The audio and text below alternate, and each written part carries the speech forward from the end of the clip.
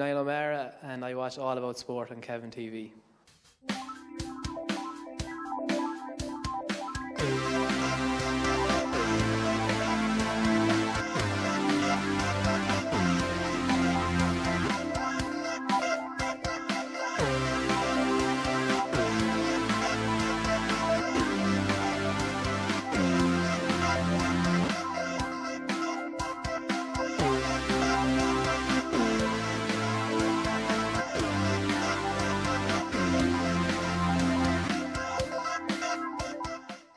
I'm going to need it at the start, okay?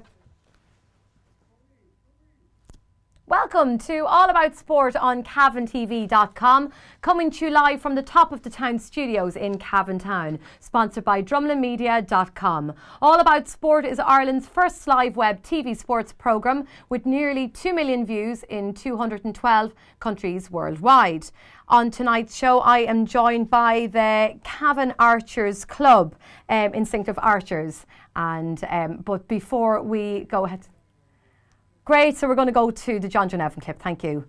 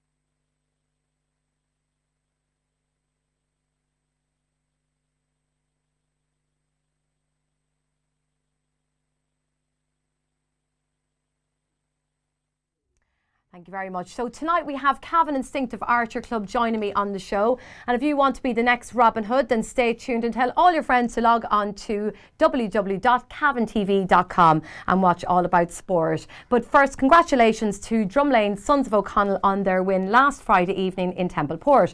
And commiserations to Belturbet Rory's. It was a great game. You've just seen the clip there from John Nevin. It was his comeback, and he was back in the ring last Saturday night in the 3 Arena, and congratulations from all of us here at Cavan TV. So I am now going to speak to Leon Clifton and Jan van Haster. Thank you very much for joining us on All About Sport. So something different. I'm interested. I know a lot of you probably can't see, but the studio is covered in equipment, so we're going to be showing you lots of bows and arrows and different things. So as we progress. So Leon, you are the founder of the CIA, the Cavan Instinctive Archery Club here in Cavan Town. Tell us how that all came about. It all came about is my friend actually had an interest in archery, and I said I wasn't sure if I was interested in it myself, but he bugged me, so we went to Kells, which is the closest club we could find, and it was such a trip that I decided it'd be quicker to actually create a club in Cavan. So we didn't have to travel so far, and then my friend stopped doing archery, and I just carried on. It kind of snowballed from there. So you're from England originally. You're living in Cavan. How long are you based in Cavan? Oh, I'm here. I'm in Ireland about 22 years now. I'm in Cavan maybe 12 years. When did your love of archery, first begin? It was only a number of years ago. It was about 5 or 6 years ago. Great. Which is quite fresh. So 5 or 6 years, and we started the club 2 years ago. So. Brilliant. So you're, and tell us like a little bit, I suppose, about archery. For anyone watching, what is archery? I mean, a lot of people might be familiar with bows and arrows, but obviously there's a lot more to it than that. Archery is such a broad, wide sport. There's so many different types. You could break it down initially into a crossbow, and for want of a better word, the normal bow, the recurve bow you might see in the Olympics. Right. Yeah. There'll be the 2 main categories, but then you could break the second category into 3: the traditional, the recurve and the compound. The compound is the one with the little wheels on that you see Rambo shooting the poor fell off a tower. Oh, right, If yes. So they'd be the three main types again, and then under those types there's more again. Some have shelves, some have rests, some you shoot off your hand, some are horse bows, long bows, recurve bows. There's just so many different varieties and different styles and ways of shooting. Right, It's so very hard to put it in a nutshell what archery is. There's something there for everyone. wow, right. So it has a lot of bows. Do you, in Cavan Archery Club, do you specifically just have a small selection of bows, or does it vary? No, it varies. It's better to start off on a recurve bow to learn your basic skills, your basic stance. You have to learn the rules before you can ignore them. So we start you off in a recurve bow, but then if you have an interest in the long bow, which is the bow Robin Hood uses, we have a couple of people shooting them, Matt Carroll. I shoot one occasionally. Then traditional recurve bows, sort of one piece where the limbs don't come off. We have lots of people shooting them. Jan shoots one of those. You have a bow there? Yeah. Great, yeah, and we'll have a look at that right now, yeah? Yeah. Excellent. That's So my this hunting just, bow. so Jan, you're Jan van Haster, you're one of the members in the Yes. club, and obviously something you enjoy doing. How long have you been a member? Well, I saw these fellas in the St. Patrick's Parade last year. Always had an interest in archery, but always thought, you know, how do you actually get into this, and how much does it cost to get into it, and how hard it is to get into it. So I heard about the club. I heard that they provide you with the equipment initially. They give you the tuition, how to string your bow, how to be safe about it, how to do this. So I started in May last year. Thought it was brilliant. Got myself my first bow in the August, and then for Christmas last year I got this lovely bow. Brilliant. So And so tell us about this lovely bow. It Well, is. this Is is this a- the Robin Hood style bow? Is that what this you're is, No. this is but Leon says it's a recurve bow. This is a recurve bow. So you Okay. can see it's curved and recurved to give it extra force. And the string touches the limb at the top, so you know it's a recurve bow. Okay. And it's nice and small, so that I can take it into the forest when we go shooting targets. Brilliant. in And the is forest. it heavy? Do you mind if I just have No, a- it's not a bit heavy. So, okay, all right. It's very, very, 2 very pound. light. You can see that. And, okay, shape it. It's beautiful. Very, very And light. it's one piece, it's made of wood, so it'd fall under the traditional category. Excellent. Lovely. Is it specifically maybe a beginner's bow? Does it range like that, or is just why did you specifically for choose most that people bow? beginning on the bow, they would probably take get a beginner's bow, which is a takedown bow. So that's in 3 different bits. You can put it in a small bag and take it Yeah. with you. Put it together whenever you're going to use it. This is sort of the next step up, if you like. There's plenty more steps if you wanted to go further on from that. This particular bow I thought was nice because we had the course in Coot Hill out in the forest, and this is a good bow for that kind of shooting. That works. Also, your skill set allows you to shoot this bow because it's shorter, it's not quite so forgiving. A longer bow might let you away with a few mistakes, but Jan's skill set has obviously come up since he's been shooting, so he could get away with that bow where a beginner might not be quite so well suited. Now, you've a lot of bows, We do. arrows even. We do. Not bows, we have lots of arrows here in front of us. Now, I'll show you what a few. specific arrows would you use for this specific particular bow? You'd use Choose from. the most important thing is the arrow, and the most important thing would be the archer, and then the arrow, and the bow is the least important thing. But you have to have the correct arrow for the correct bow. Okay. If an arrow is too stiff, it's going to go to the left of the target, and if an arrow is too soft, it's going to bend around to the right of the target. So the correct arrow is important. And then you have many different substances you can make the arrows from. This is a quarrel. This is a short arrow used for a crossbow. Right, yeah. In modern times, you make that out of metal, and it's called a bolt. Well, if you've ever had a quarrel with someone, if you have this quarrel will kill you. It's so it's So, kind of yes, okay. So it's they're very quite dangerous. sharp. On But that's for a target point. This is a more traditional arrow you shoot from a longbow. It's got goose feathers, which are coloured just for decoration. It's tied in. This is a very traditional arrow. The shaft is brought off of cedar, where if it was made in England, it probably made of pine. You'd use the materials that were close at hand. If you was in America, you'd use turkey feathers. If you was in England, you'd use goose or swan. The wood would have been pine. In America, you'd use Port Orford cedar. Right. In Mongolia, Yeah. you do river reeds, etc. Yeah. And this is a swallow head tip. Okay, So it now would go it's into shape. you and it wouldn't fall out. It would cut you up going in and it wouldn't come out. This is for killing people or killing animals. We don't None of these arrows will be used, don't worry. These are more for show. We don't actually shoot these so much. These are for show, for reenactments and things like that, which is a sideline of ours. So these two arrows are made of wood. I don't know if you want to look at that. Yeah. This is just another arrow. This is a shorter arrow, and it's stiffer for a more powerful bow. Lovely. Right. Okay. So the arrow would need to be stiffer. Now, do you mind me just, do you need to have a license to possess and have these in your home, or they have to be used under probably, No. So could I just go out and people could go out in your back garden? Absolutely. There's no, so they're not illegal as such. It's very hard. I don't know how you would license a piece of wood and feathers. How could you say feathers and wood can't be in contact? Yeah. I don't know how you go about licensing, but you basically, no, it's no licensing on a bow at all. And even for there is on a crossbow. A crossbow is a restricted firearm. You need a license for that. And we will have a look at that. Yeah, so this is the one way over here, the green one, is it? No, the crossbow is here. Yeah, so this one, right, okay. This is a reenactment. This is a traditional crossbow. It's not really something you buy nowadays for shooting. Okay, yeah. This is something of 14th century or 16th century because of the steel knight would use. Okay, so this would be... The bows were used... They were very devastating, and then they were used by the English and the Welsh. That's the longbow. They were fantastic bowmen. The rest of the Europe, because of the amount of time and effort it took to train these people up, they favoured the crossbow. You could train someone using a crossbow in a week, because you put the quarrel in, you pull the string back, you point it at the person usually you want to hit, and you pull the trigger. It's much, much slower, and not just as accurate. I would say not just as accurate as the normal bow. Okay, so not just, but they were that was the quarrel we had. So this particular one is you know. This is reenactment. This is for display purposes, really. Right. Okay. So you can't really go and use. But if you had a proper crossbow, that's a restricted firearm, and it needs to be licensed. Right. Okay. But that particular one's not. Okay. And just to finish on the arrows, this is just another decorated wooden arrow. There's a fletch missing off this one, but like I say, you can paint them any way you like.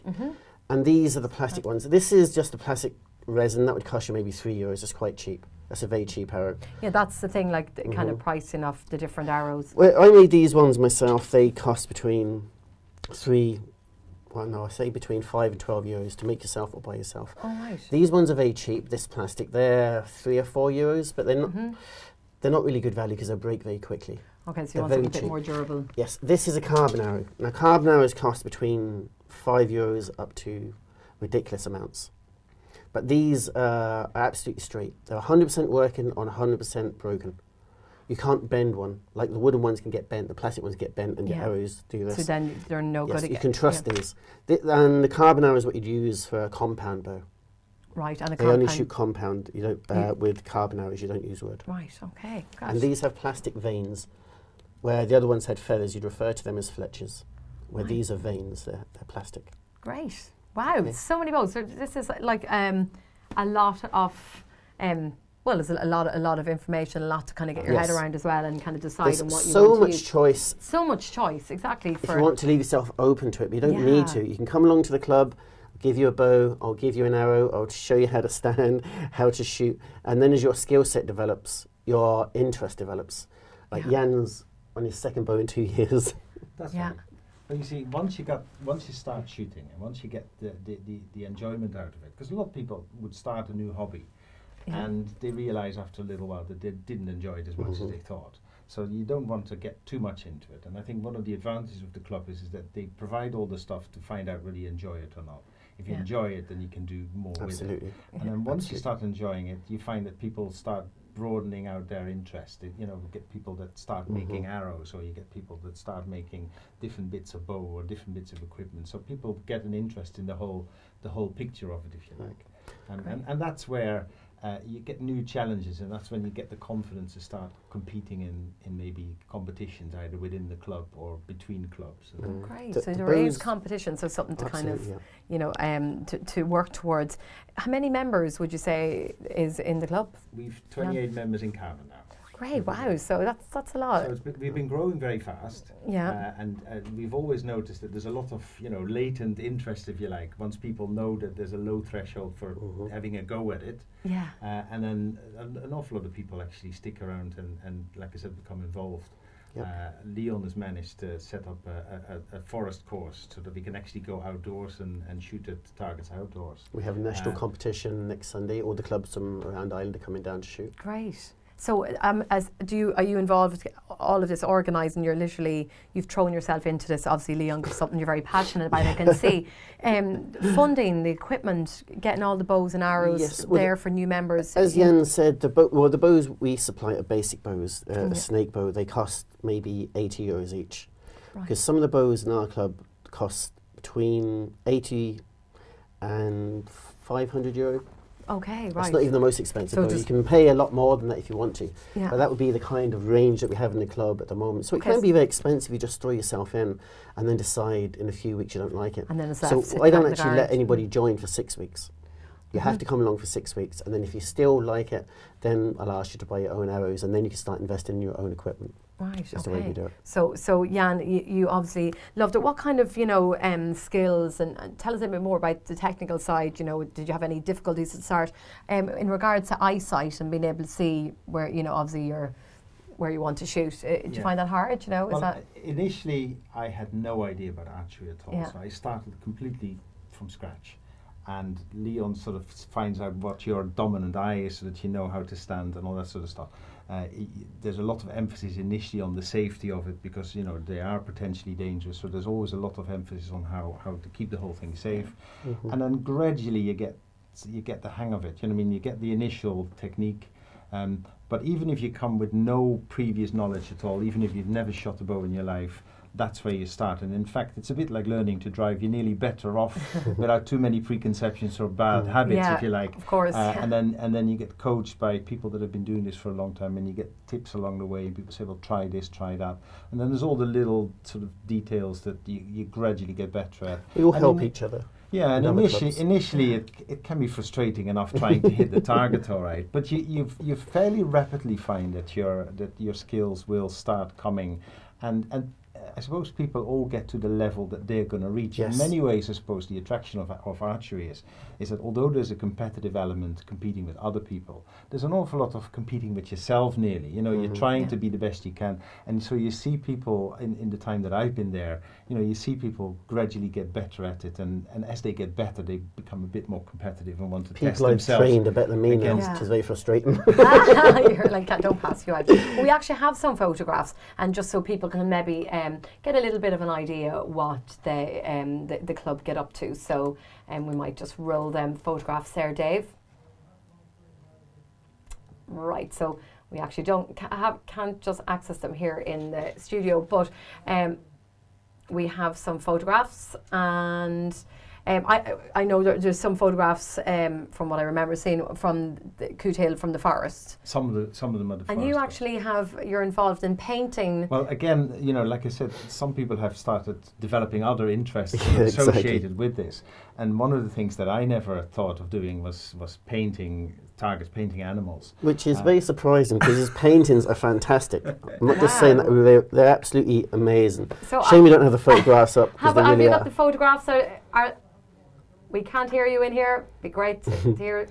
But he's painted full-size deer and tigers and foxes and rabbits and wolves, and I'm just amazed that he hasn't been doing it for years because they're all absolutely fantastic. I don't know actually. Did our viewers get to see them pictures? We did. Okay, that's fine. So we can continue. So Aaron, and some of the photographs that have been coming up. So. How long would it take you to paint one of them? Like, they're quite large as well. Well, there was one picture of a tiger. The life-size rhinoceros is on screen now. Oh, right, okay. Okay, let's talk about it. The rhinoceros is about 6 feet tall, and so it took me about 4 hours painting. Wow. And like I said, about a year ago I started painting, and it started small and sort of working my way up. Some of the targets, I think there was a picture of a tiger there. The tiger is about 6 foot long tiger as well. And again, it took about 4 hours to paint. And once you see them in the forest, and the rhinoceros is actually pictured in the forest. The tiger's at the top of a very long hill surrounded by trees. And when the light comes in and shines on it, it just sort of glows. You just think it's like a real... It's amazing, It gets a real sense. It gets a real sense, and I suppose that's part part of the excitement of starting to shoot on an outdoor course. I mean, apart from the fact that you're outdoors and that you have the weather and all that, and you're walking around the forest, it actually gives a sense of excitement that there is that element of the hunt in it. Now, it's all very staged, and it's all very sort of controlled, but at the same time, you do get that feel of a hunt in it, all right, and that's part of the excitement, all right. Sounds great. Jan's painted 18 pictures. They are back 18, and on the front 18 we have 3D targets. Oh, we have proper full size, like foam made. Yeah, that type of foam. Rubber. Yeah, rubber foam. Yeah, animals, yeah.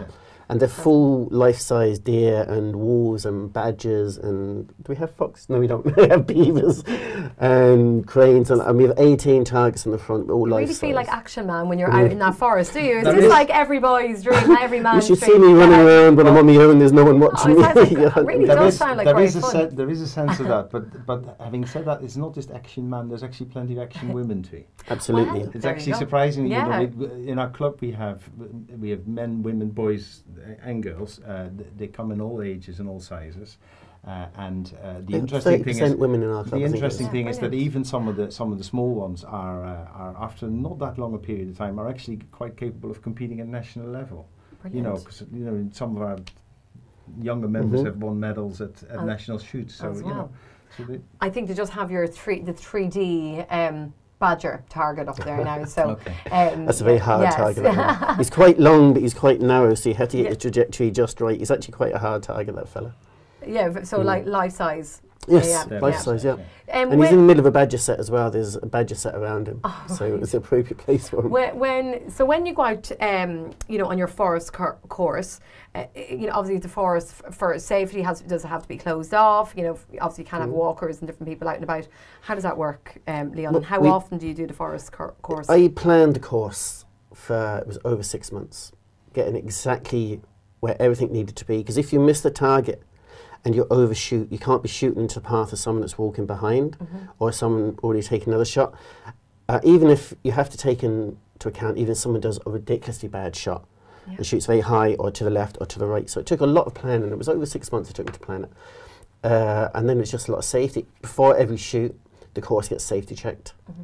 And just common sense, if we saw a possibility of a hazard or a danger, we just fix it there and then. We don't put it on the long finger, we just fix it. There's plenty of signage up to warn the people. Absolutely. There's tape and signage. bypasses. There's a very peaceful, you couldn't part wander of the forest where we are, but at the same time there's plenty of signage to say, be careful, you're entering an archery course and stay out, because it could be dangerous. It's designed in such a way that you couldn't just wander across a shooting path anyway. Yeah, just brilliant. And how often are the courses, can you do this in Cootale? How often do you get to do it? Do it as often as you like. We do it every Sunday. We try and meet up a few of us every Sunday. Great. Okay, I might run down there during the week. In the summer months we have a bit more daylight, after you feed the kids and do what you're meant to do in the house. Or grab the bow and run off. You can get out and about. Now your governing body is SIFA. SIFA, yeah. Society of Irish Field Archers. Right, so that I suppose he's there. And tell us a little bit more about memberships and if any new members wish to join, how to kind of get involved and the cost and where, who to kind of get in touch with. Well, the thing to do is to contact me. You can contact me or members of the club through cavan-instinctivearchery.ie or instinctivearchery.ie. Or if you just do a search on Google for Archery Cavan, we should come up. And you'll recognise our logo. Oh yes, so we're just going to, I'll just get it, this is the Instinctive Archery, just their card. But it was the logo, and I don't know if you can see it there. It's basically the two-fingered logo. And you know what I thought, I'm sure you're thinking exactly what I was thinking when the guys were explaining to me. But it gives a little bit of background on it's not really the two fingers that we'd all be associated with that way. Rather than think how rude, it's actually apparently it's historically associated with the Battle of Agincourt. It's a bit rude. Where the English archers fighting the French showed them that they still had their two archery fingers. Archers being caught in the wars during the 100-Year War often had their fingers cut off, so they would be unable to fire their bow again. Because they were feared. So they were basically showing the French that they still had their fingers and that they were gonna get them basically. And if you come close enough, I'm gonna have you. So it was a rude gesture. I'm gonna kill you if you come close enough. Yeah, and that's kind of where it kind of comes from then. Exactly. Doesn't it? Right. It's never been proven, but that's the room that everybody likes. It's a good logo. I like it. I really like it. So I really was thinking. So Cavan Instinctive Archery. archery and look for our logo. The other thing for people to remember, if they feel interested at all, what they can do, and people certainly have done it before, on a Wednesday night in Ballinya, they can turn up by 7 o'clock. That's when we normally have our practice nights indoors in Ballinya Community Hall. And once they turn up there, Leon gives them the instruction. You pay just your contribution to the rent of the hall that night, and eventually then if you say you join for the 6 weeks. No one joins before 6 weeks, just to make sure you like it. I don't let anyone join. I don't want anybody to incur. I'd like to have lots and lots of members paying a little bit each, rather than a few members paying a lot. So my whole concept of opening the club and having shoots in different places was you come along, you pay your €5 a week. That's all you need to pay. You pay your insurance, which Archery Ireland is €80, but with SIFA it's only €40 a year. But you don't have to look at that for 6 weeks. Oh, right, okay. Okay, so it's only your €5 for the first 6 weeks. So €10 for the first 4 weeks, then €5, and then just €5 after that. Very cheap. So I mean, yes, yeah, it really is. It's very doable. The whole idea is that the threshold for people to get into it is made as low as possible. Exactly. And that's really the idea of it. That you're not put off by the idea of having to make big investments in equipment and bows and what have you, and a lot of technical stuff. You can start very basic and work your way up from there. And age group you can start at. Do you have any children? Anyone under 18 needs to have a responsible adult with them. Under 18. For common sense reasons and insurance reasons. If you're under 18, you need to have a responsible adult with you. But no, I would teach anyone from 8 years up. And just actually on that point, you tell us about your involvement with the Cavan Sports Partnership before we finish up. Your involvement. I just approached Cavan Sports Partnership last year, and I asked if they wanted to do a course with archery, because anyone can do archery. We done a course last year for people with special needs, acquired brain injuries, Down syndrome, and it went so well. We've done it again this year, and it went so well in February that now I'm in the middle of another course now, doing it for the Monaghan Sports Partnership, which is great. Brilliant. And before we finish up as well, we have a few more bits of. You've got many different gloves. We just met because you've gone to all the trouble of bringing all these in. You've gloves, and I'm guessing. These, yes, exactly. Right? That's to protect your arm. You can get very basic ones like this, which will cost you maybe €6 or €7, which you strap to the inside your arm. I love dressing up. And then you get more fancy ones like these. All right. Leather ones, and the ones you're wearing. You're the first person to wear that. I haven't even worn that myself yet. Okay, I like it. So, and it's got these will cost you maybe between €20 and €40 each. Okay, and what's, why would I need to wear these? Because if you're shooting in a very straight line, I don't know if the camera can see me, the string can hit off the inside of your arm. It can leave you bruises. Okay. Some people don't care going around with bruises, black and blue, on the inside of their arm. But I'm sure the ladies, a badge of honor, people going to work. People don't like it. Yeah.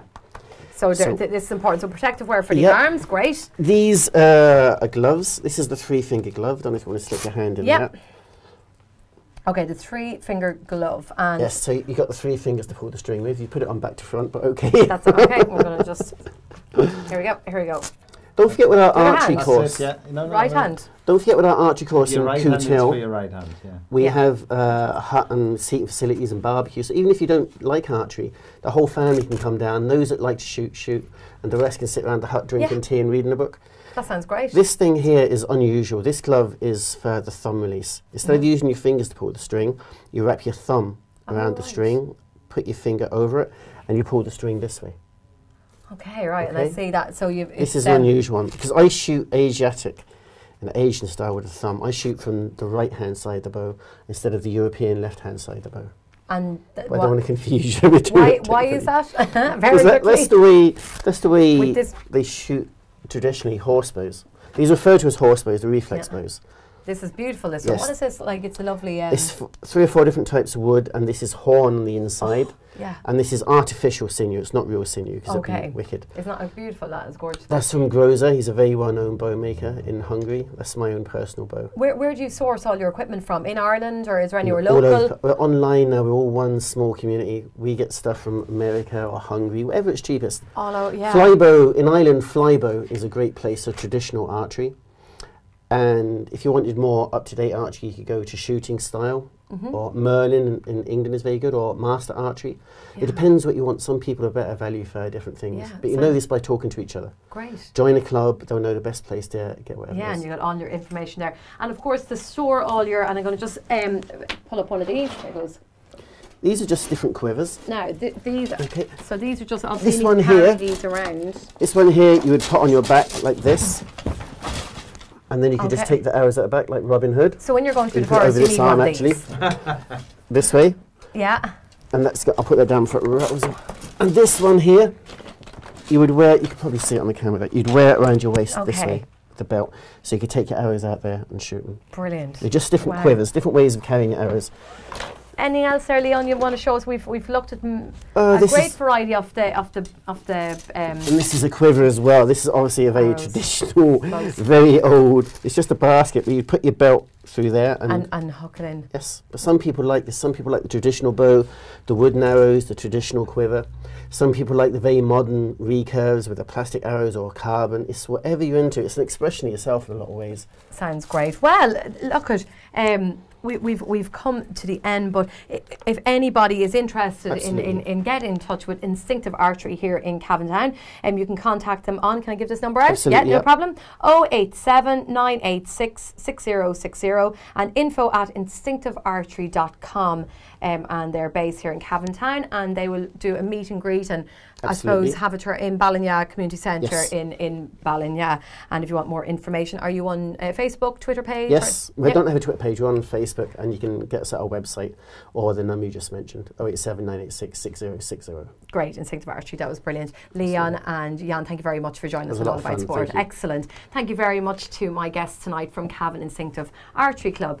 So that's it from All About Sport for this week. I will be back again at the same time next Wednesday evening at 7 p.m. If you'd like your sport featured on the show, simply contact drumlinmedia@gmail.com or contact me on my Twitter page at Cavan TV Sport. So it's goodbye from me, Louise O'Reilly.